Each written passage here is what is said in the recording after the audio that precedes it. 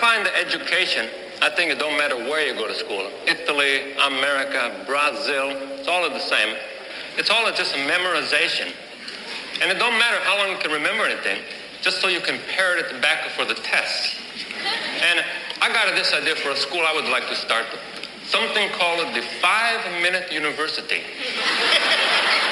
And the idea is that in 5 minutes, you learn what the average college graduate remembers 5 years after he or she's out of school.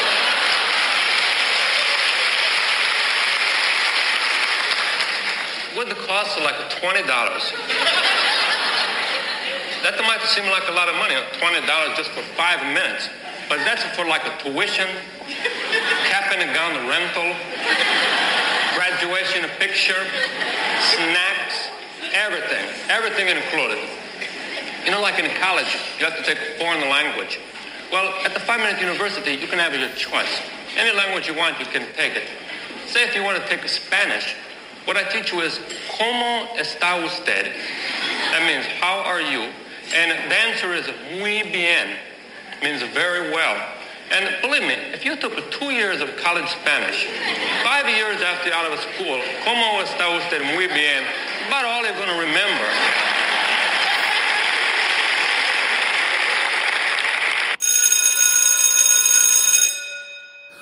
Good morning. It's Sunday. Thank God it's Sunday, November the 19th, and this is The True Conservative. Welcome to all the butchers, bakers, and candlestick makers out there. I'm Ron, your host, and the only true conservative in the United States today. So today, after the Serenity Prayer and the Boogie Woogie Church Hymn Blues, we will have The Magic Mirror and Baptist Ministers. All that and more when I get back.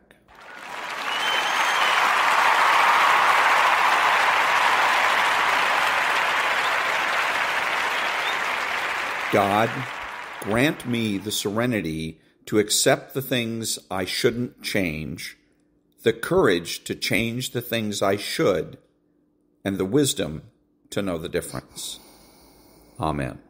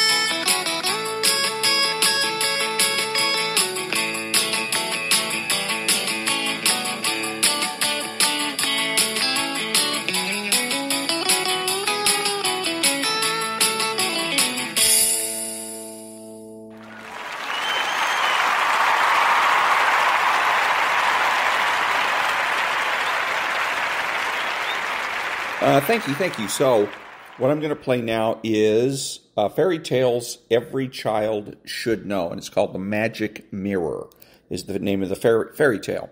It's chapter 2 of the book. And so, this is 24 minutes long, and I'm going to divide it up into 3 8-minute segments. And then there's going to be musical interludes between each segment.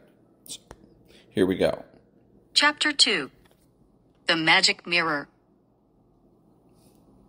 One day in the middle of winter, when the snowflakes fell from the sky like feathers, a queen sat at a window netting.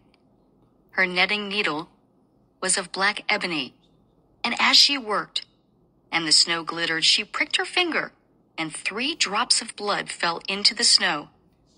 The red spots looked so beautiful in the white snow that the queen thought to herself, "Oh, if I only had a little child, I should like it to be as fair as snow, as rosy as the red blood, and with hair and eyes as black as ebony." Very soon after this, the queen had a little daughter who was very fair, had rosy cheeks, and hair as black as ebony, and they gave her the name of Snow White. But at the birth of the little child, the queen died. When Snow White was a year old, the king took another wife. She was very handsome, but so proud and vain that she could not endure that anyone should surpass her in beauty. She possessed a wonderful mirror, and when she stood before it to look at herself, she would say, "Mirror, mirror on the wall, am I most beautiful of all?" Then the mirror would reply, "Young queen, thou art so wondrous fair, none can with thee at all compare." Then she would go away quite contented, for she knew the magic mirror could speak only the truth. Years went by, and as Snow White grew up, she became day after day more beautiful, till she reached the age of 7 years, and then people began to talk about her, and say that she would be more lovely even than the queen herself. So the proud woman went to her magic looking-glass and asked, "Mirror, mirror on the wall, am I most beautiful of all?" But the mirror answered, "Queen, thou art lovely still to see, but Snow White will be 1,000 times more beautiful than thee." Then the queen was terrified and turned green and yellow with jealousy. If she had caught sight of Snow White at that moment, she would have been ready to tear her heart out of her body. She hated the maiden so fiercely. And this jealousy and envy grew every day stronger and stronger in her heart, like a disease, till she had no rest day or night. At last she sent for a hunter, who lived near a forest, and said to him, "Hunter, I want to get rid of that child. Take her out into the wood, and if you bring me some proofs that she is dead, I will reward you handsomely. Never let her appear before my eyes again." So the hunter enticed the child into the wood. But when he took out his hunting knife to thrust into Snow White's innocent heart, she fell on her knees and wept, and said, "Ah, dear hunter, leave me my life. I will run away into the wild wood and never, never come home any more." She looked so innocent and beautiful as she knelt, that the hunter's heart was moved with compassion. "Run away, then, thou poor child," he cried. "I cannot harm thee." Snow White thanked him so sweetly and was out of sight in a few moments. "She will be devoured by wild beasts," he said to himself. But the thought that he had not killed her was as if a stone weight had been lifted from his heart. To satisfy the queen, he took part of the inside of a young fawn, which the wicked woman thought was poor little Snow White, and was overjoyed to think she was dead. But the poor little motherless child, when she found herself alone in the wood, and saw nothing but trees and leaves, was dreadfully frightened, and knew not what to do. At last she began to run over the sharp stones and through the thorns, and though the wild beasts sprang out before her, they did her no harm. She ran on as long as she could till her little feet became quite sore, and towards evening she saw, to her great joy, a pretty little house. So she went up to it, and found the door open and no one at home. It was a tiny little house, but everything in it was so clean and neat and elegant that it is beyond description. In the middle of the room stood a small table, covered with a snow-white tablecloth, ready for supper. On it were arranged 7 little plates, 7 little spoons, 7 little knives and forks, and 7 mugs. By the wall stood 7 little beds, near each other, covered with white quilts. Poor Snow White, who was hungry and thirsty, ate a few vegetables and a little bread from each plate, and drank a little drop of wine from each cup, for she did not like to take all she wanted from one alone. After this, feeling very tired, she thought she would lie down and rest on one of the beds, but she found it difficult to choose one to suit her. One was too long, another too short, so she tried them all till she came to the 7th, and that was so comfortable that she laid herself down and was soon fast asleep. When it was quite dark, the masters of the house came home. They were 7 little dwarfs, who dug and searched in the mountains for minerals. First, they lighted 7 little lamps, and as soon as the room was full of light, they saw that someone had been there, for everything did not stand in the order in which they had left it. Then said the first, "Who has been sitting in my little chair?" The second exclaimed, "Who has been eating from my little plate?" The third cried, "Someone has taken part of my bread." "Who has been eating my vegetables?" said the fourth. Then said the fifth, "Someone has used my fork." The sixth cried, "And who has been cutting with my knife?" "And someone has been drinking out of my cup," said the seventh. Then the eldest looked at his bed, and seeing that it looked tumbled, cried out that someone had been upon it. The others came running forward, and found all their beds in the same condition. But when the seventh approached his bed, and saw Snow White lying there fast asleep, he called the others, who came quickly, and holding their lights over their heads, cried out in wonder as they beheld the sleeping child. "Oh, what a beautiful little child!" they said to each other, and were so delighted that they would not awaken her, but left her to sleep as long as she liked in the little bed, while its owner slept with one of his companions, and so the night passed away. In the morning, when Snow White awoke and saw all the dwarfs, she was terribly frightened, but they spoke kindly to her, till she lost all fear, and they asked her name. "I am called Snow White," she replied. "But how came you to our house?" asked one. And that was part 1 of Chapter 2, The Magic Mirror, from Fairy Tales Every Child Should Know. Back in a minute.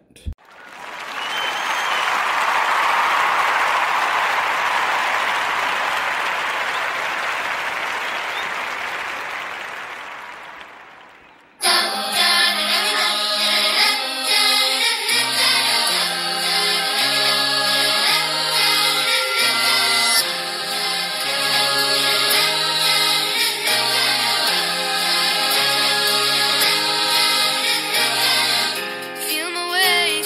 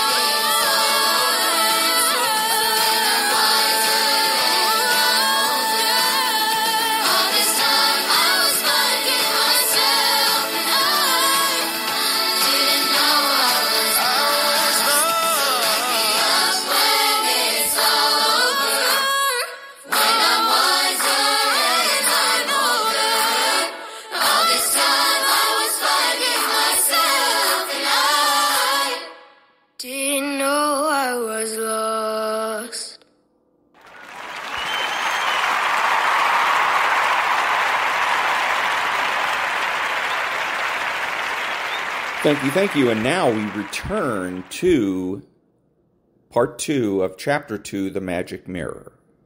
Then she related to them all that had happened, how her stepmother had sent her into the wood with the hunter who had spared her life, and that after wandering about for a whole day, she had found their house. The dwarfs talked a little while together, and then one said, "Do you think you could be our little housekeeper? To make the beds, cook the dinner, and wash and sew and knit for us, and keep everything neat and clean and orderly? If you can, then you shall stay here with us, and nobody shall hurt you." "Oh, yes, I will try," said Snow White. So they let her stay, and she was a clever little thing. She managed very well and kept the house quite clean and in order. And while they were gone to the mountains to find gold, she got their supper ready, and they were very happy together. But every morning when they left her, the kind little dwarfs warned Snow White to be careful. While the maiden was alone, they knew she was in danger and told her not to show herself, for her stepmother would soon find out where she was, and said, "Whatever you do, let nobody into the house while we are gone." After the wicked queen had proved, as she thought, that Snow White was dead, she felt quite satisfied there was no one in the world now likely to become so beautiful as herself. So she stepped up to her mirror and asked, "Mirror, mirror on the wall, who is most beautiful of all?" To her vexation, the mirror replied, "Fair queen, at home there is none like thee, but over the mountains is Snow White free, with 7 little dwarfs who are strange to see. 1,000 times fairer than thou is she." The queen was furious when she heard this, for she knew the mirror was truthful, and that the hunter must have deceived her, and that Snow White still lived. So she sat and pondered over these facts, thinking what would be best to do. For as long as she was not the most beautiful woman in the land, her jealousy gave her no peace. After a time, she decided what to do. First, she painted her face and whitened her hair. Then she dressed herself in old woman's clothes and was so disguised that no one could have recognized her. Watching an opportunity, she left the castle and took her way to the wood near the mountains where the 7 little dwarfs lived. When she reached the door, she knocked and cried, "Beautiful goods to sell! Beautiful goods to sell!" Snow White, when she heard it, peeped through the window and said, "Good day, old lady. What have you in your basket for me to buy?" "Everything that is pretty," she replied. "Laces and pearls and earrings and bracelets of every color." And she held up her basket, which was lined with glittering silk. "I can let in this respectable old woman," thought Snow White. "She will not harm me." So she unbolted the door and told her to come in. Oh, how delighted Snow White was with the pretty things. She bought several trinkets and a beautiful silk lace for her stays, but she did not see the evil eye of the old woman who was watching her.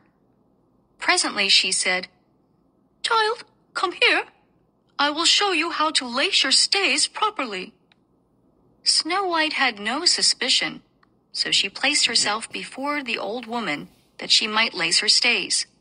But no sooner was the lace in the holes than she began to lace so fast and pull so tight that Snow White could not breathe, and presently fell down at her feet as if dead. "Now, you are beautiful indeed," said the woman, and fancying she heard footsteps, she rushed away as quickly as she could. Not long after, the 7 dwarfs came home, and they were terribly frightened to see dear little Snow White lying on the ground without motion, as if she were dead. They lifted her up and saw in a moment that her stays had been laced too tight. Quickly they cut the stay lace in 2, till Snow White began to breathe a little, and after a time was restored to life. But when the dwarfs heard what had happened, they said, "That old market woman was no other than your wicked stepmother. Snow White, You must never again let anyone in while we are not with you." The wicked queen, when she returned home after, as she thought, killing Snow White, went to her looking-glass and asked, "Mirror, mirror on the wall, am I most beautiful of all?" Then answered the mirror, "Queen, thou art not the fairest now, Snow White over the mountain's brow. 1,000 times fairer is than thou." When she heard this, she was so terrified that the blood rushed to her heart, for she knew that after all she had done, Snow White was still alive. "I must think of something else," she said to herself, "to get rid of that odious child." Now this wicked queen had some knowledge of witchcraft, and she knew how to poison a comb, so that whoever used it would fall dead. This the wicked stepmother soon got ready, and dressing herself again like an old woman, but quite different from the last, she started off to travel over the mountains to the dwarf's cottage. When Snow White heard the old cry, "Goods to sell! Fine goods to sell!" she looked out of the window and said, Go away, I must not let you in." "Look at this, then," said the woman. "You shall have it for your own if you like." And she held up before the child's eyes the bright tortoise-shell comb, which she had poisoned. Poor Snow White could not refuse such a present, so she opened the door and let the woman in, quite forgetting the advice of the dwarfs. After she had bought a few things, the old woman said, "Let me try this comb in your hair. It is so fine it will make it beautifully smooth and glossy." So Snow White, thinking no wrong, stood before the woman to have her hair dressed. But no sooner had the comb touched the roots of her hair than the poison took effect, and the maiden fell to the ground lifeless. "You paragon of beauty," said the wicked woman. "All has just happened as I expected." And then she went away quickly. Fortunately, evening soon arrived, and the 7 dwarfs returned home. When they saw Snow White lying dead on the ground, they knew at once that the stepmother had been there again. But on seeing the poisoned comb in her hair, they pulled it out quickly, and Snow White very soon came to herself and related all that had passed. Again, they warned her not to let anyone enter the house during their absence, and on no account to open the door. But Snow White was not clever enough to resist her clever, wicked stepmother, and she forgot to obey. The wicked queen felt sure now that she had really killed Snow White, so as soon as she returned home, she went to her looking-glass and inquired, "Mirror, mirror on the wall, who is most beautiful of all?" And that's the end of part 2 of chapter 2, The Magic Mirror, from Fairy Tales Every Child Should Know. Back in a minute.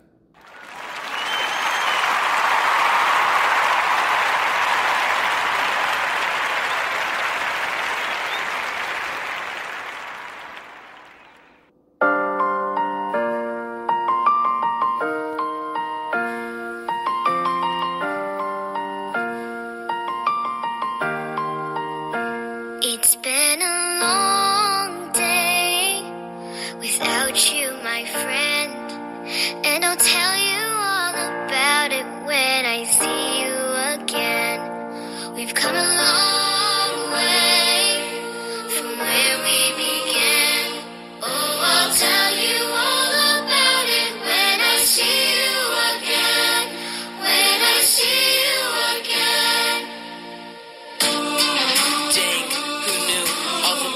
We flew, good things we've been through, to all be standing right here talking to you about another path. I know we love to hit the road and laugh, but something told me that it wouldn't last.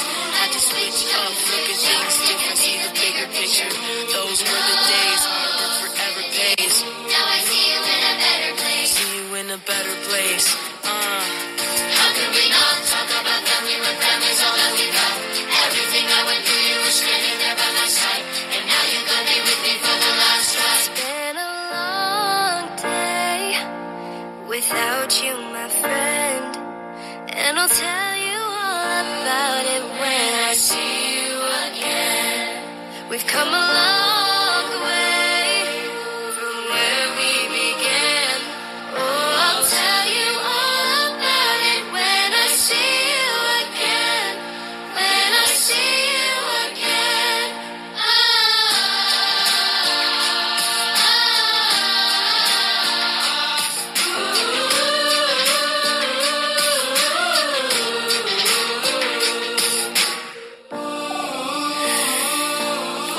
girls, go watch your way, and the vibe is feeling stronger. What's small turn to a friendship, and friendship turn to a bond, and the bond will never be broken, and love will never get lost. And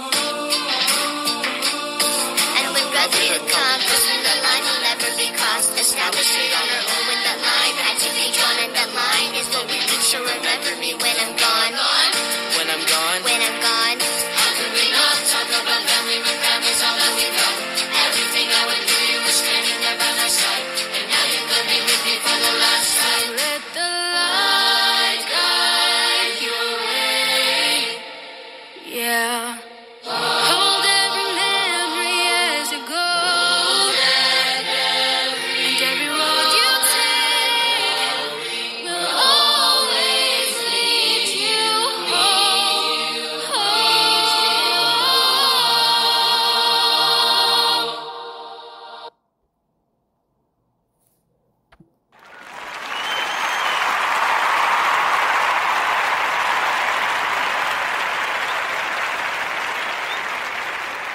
Thank you. Now, back to part 3, the final part of chapter 2, The Magic Mirror. But the mirror replied, Queen, thou art the fairest here, but not when Snow White is near. Over the mountains still is she, fairer 1,000 times than thee. As the looking-glass thus replied, the queen trembled and quaked with rage. Snow White shall die, cried she, if it costs me my own life. Then she went into a lonely, forbidden chamber where no one was allowed to come, and poisoned a beautiful apple. Outwardly it looked ripe and tempting, of a pale green with rosy cheeks, so that it made everyone's mouth water to look at it, but whoever ate even a small piece must die. As soon as this apple was ready, the wicked queen painted her face, disguised her hair, dressed herself as a farmer's wife, and went again over the mountains to the dwarf's cottage. When she knocked at the door, Snow White stretched her head out of the window and said, I dare not let you in. The 7 dwarfs have forbidden me. But I am all right, said the farmer's wife. Stay, I will show you my apples. Are they not beautiful?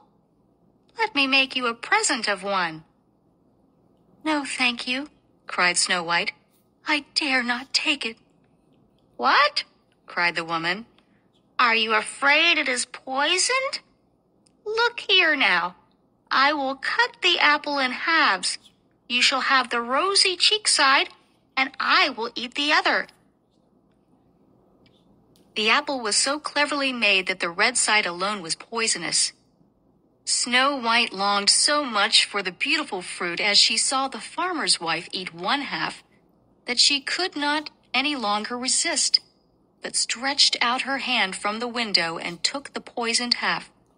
But no sooner had she taken one mouthful than she fell on the ground dead. Then the wicked queen glanced in at the window with a horrible look in her eye, and laughed aloud as she exclaimed, White as snow, red as blood, and black as ebony. This time the dwarfs will not be able to awake thee.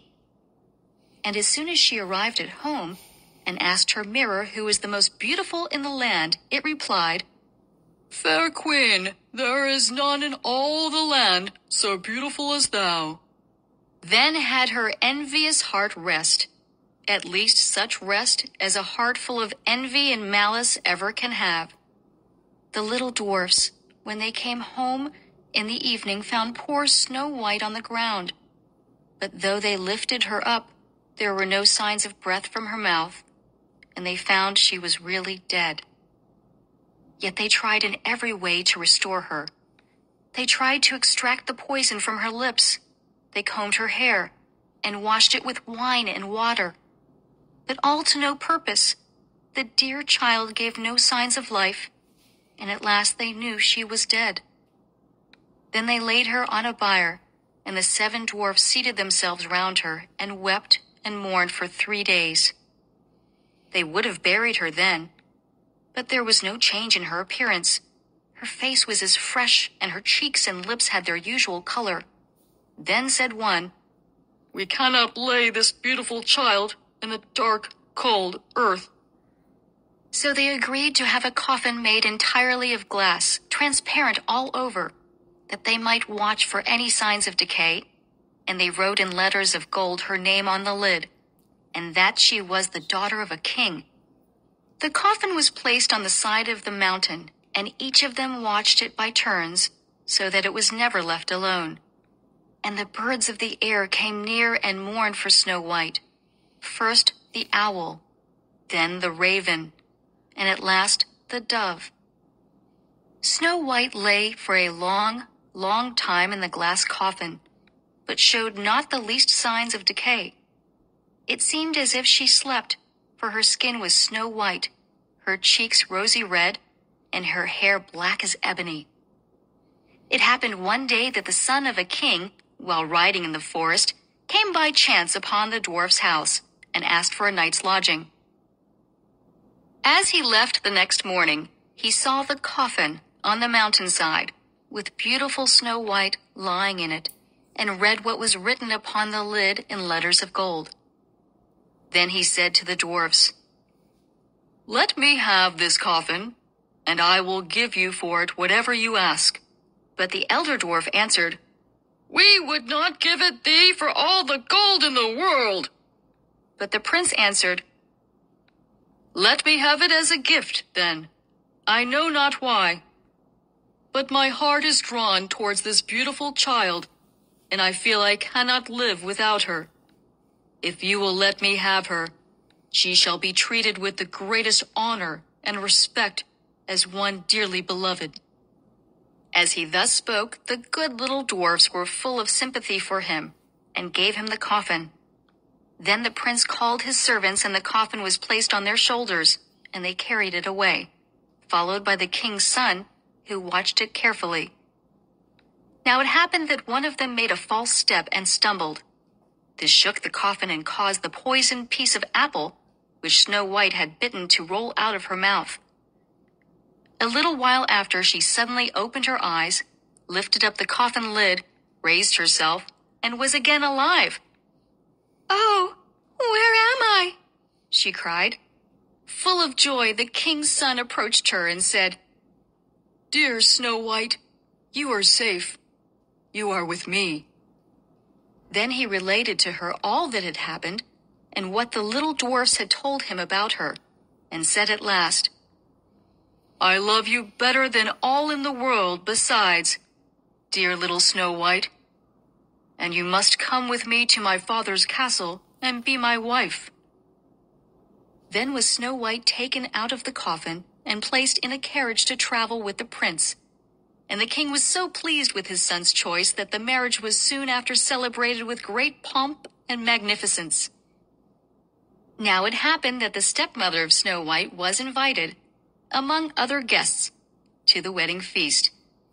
Before she left her house, she stood in all her rich dress before the magic mirror to admire her own appearance, but she could not help saying, "Mirror, mirror on the wall, am I most beautiful of all?" Then to her surprise, the mirror replied, "Fair queen, thou art the fairest here, but at the palace now, the bride will prove 1,000 times more beautiful than thou." Then the wicked woman uttered a curse, and was so dreadfully alarmed that she knew not what to do.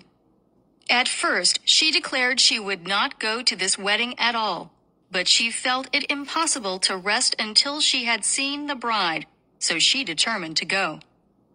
But what was her astonishment and vexation when she recognized in the young bride Snow White herself, now grown a charming young woman, and richly dressed in royal robes? Her rage and terror were so great that she stood still and could not move for some minutes. At last she went into the ballroom, but the slippers she wore were to her as iron bands full of coals of fire, in which she was obliged to dance. And so in the red, glowing shoes she continued to dance till she fell dead on the floor, a sad example of envy and jealousy. And that was The Magic Mirror, Chapter 2 from Fairy Tales Every Child Should Know. Back in a minute.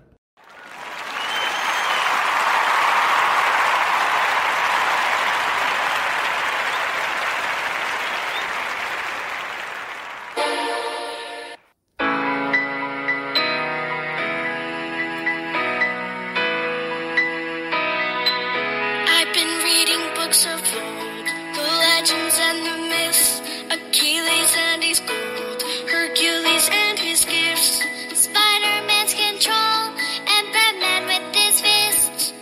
And clearly I don't see myself upon that list. But she said, where'd you wanna go? How much you wanna risk? I'm not looking for somebody with some superhuman gifts, some superhero, some fairy tale bliss. Just something I can turn to, somebody I can kiss. I want something just like this.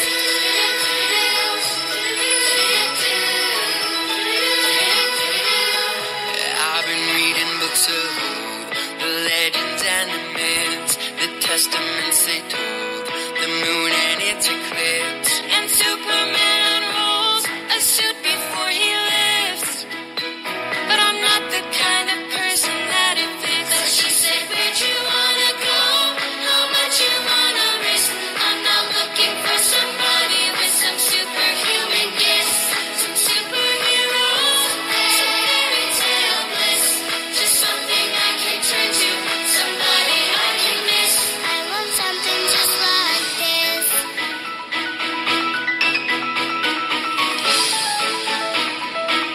Oh, I want something just like this.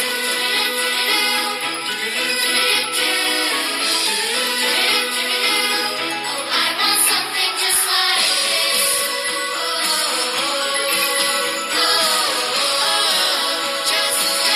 I want something just like this.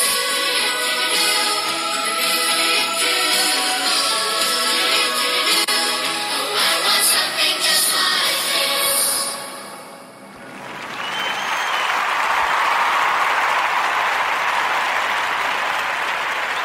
And thank you. And now more Baptist preachers. One day Satan's got to bow and say he's King of kings and Lord of lords to the glory.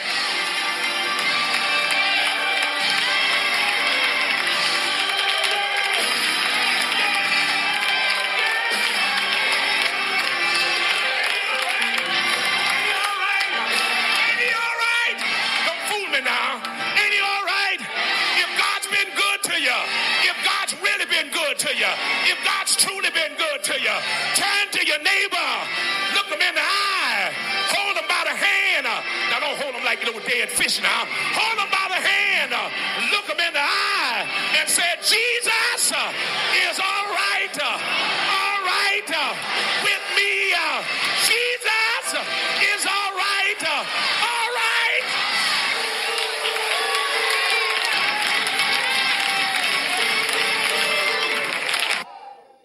But you see, that's the sign you ought to be looking for. Do I have a witness here? Because when the Spirit began to tear him, it was because the Spirit knew that it was getting ready to come out. You missed me.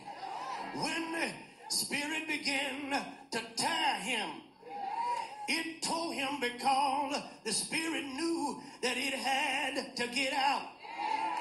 And that's the sign that I want you to begin looking for.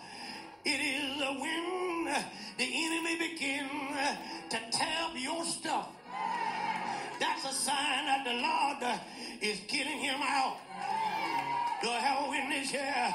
And since he knows that that's his last gasp, he'll do all he can to tear up what he can. But you got to tell your enemy, tear up all you want. Because when you start tearing up stuff, that's my sign that you're getting ready to go. Shake somebody's hand and tell your neighbor, let him tear it up. Oh, praise begin to tear up things, that's a sure enough sign that he's getting ready to go. Oh, praise his name. And the more he tears up, the more he gives me to testify. I'm out of here tonight. Good evening, Sylvester. It's been good being here with you just one more time. But I got to leave y'all now. We've had a hallelujah time up in here. And I praise God for the time that we had. But I got to bid y'all good night tonight. But I need to tell somebody that if you got the faith, despite your history, God is able to handle your history. If you put your trust in the Lord, he's able to handle your demons. Oh, praise his name. I thank God for every humanitarian that has ever walked this planet. I thank God for what Abraham Lincoln did. He freed the slaves. I thank my God for what Rosa Parks did.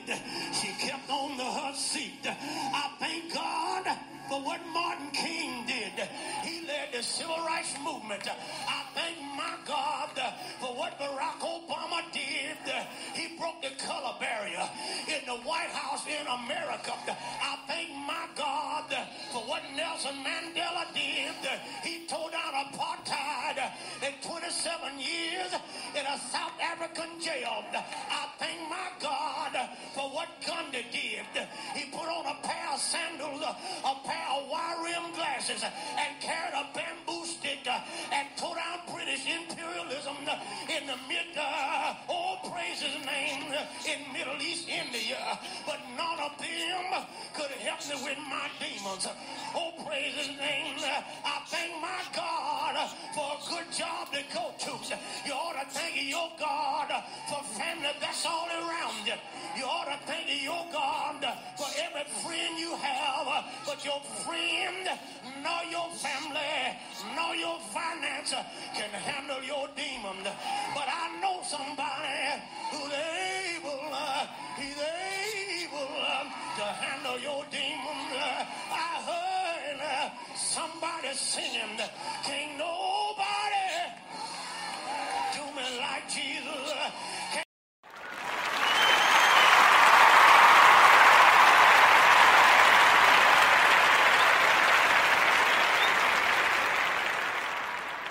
Of the program with the discussion as it has unfolded. Thank the Lord, Rush Limbaugh's on to the Rush Hawkins Singers is exactly what's called for.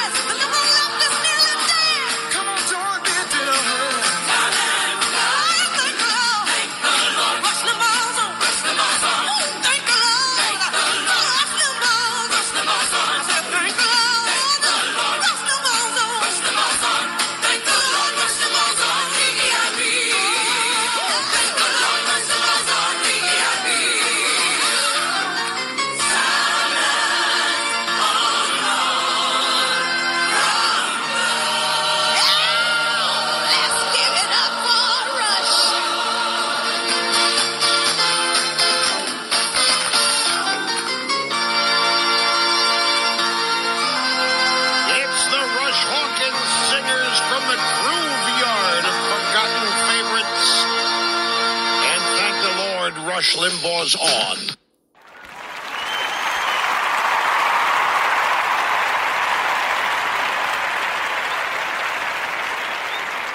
Thank you. This is Ron, your host, the only true conservative in the United States. Today, bidding adios to all the butchers, bakers, and candlestick makers out there, and reminding you to be honest, smart, and beautiful, and remember that the left has no authority, no power and they can't win.